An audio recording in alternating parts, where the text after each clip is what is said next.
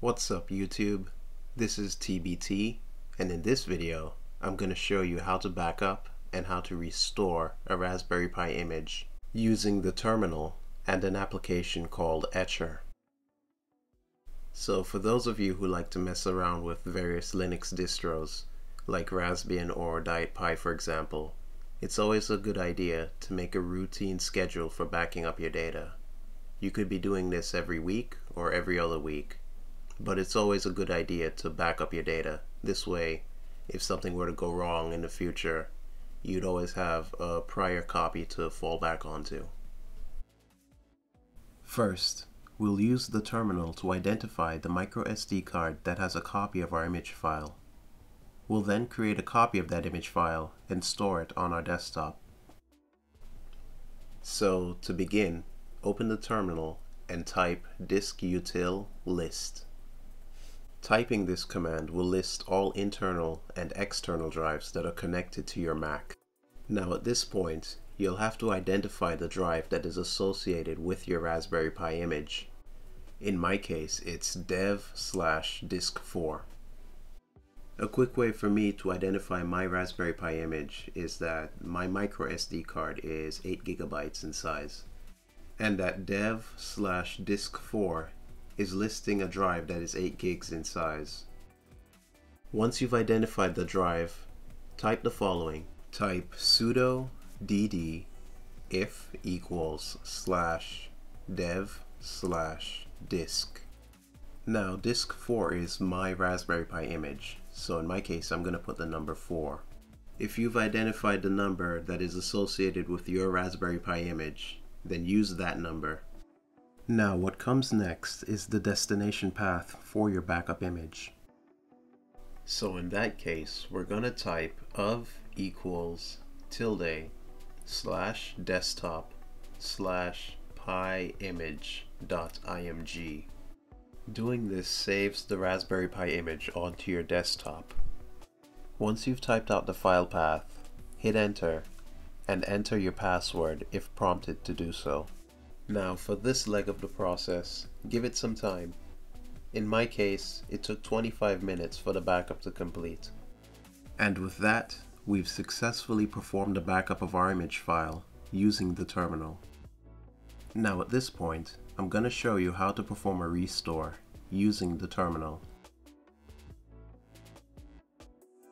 To begin, type disk-util list, and again, visually identify the SD card you'll want to use in the restore process.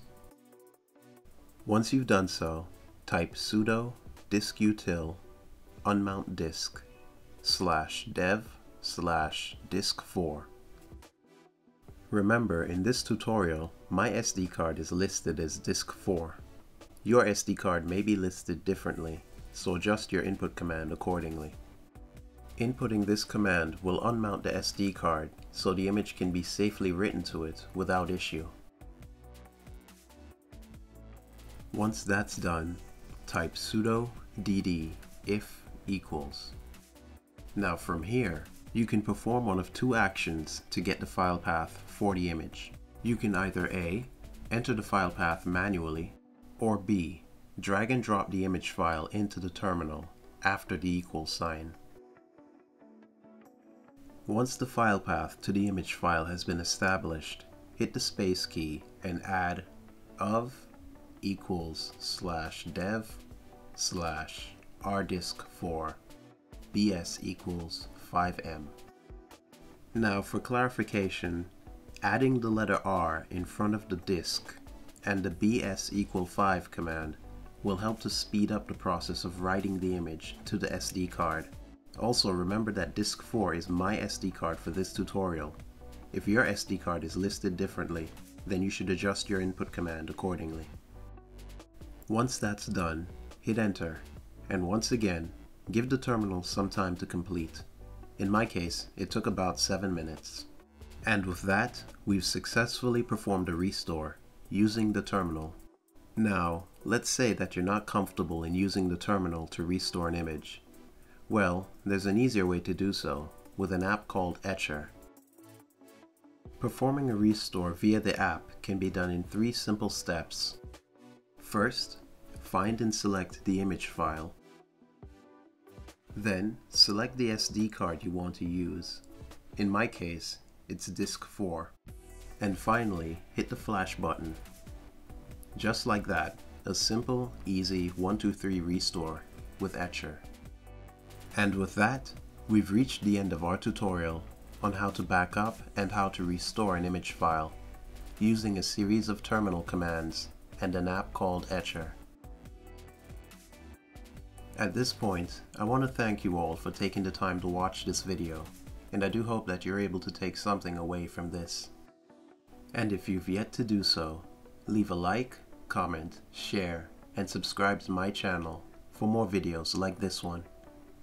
This is TBT, and I'll see you in the next video. Peace.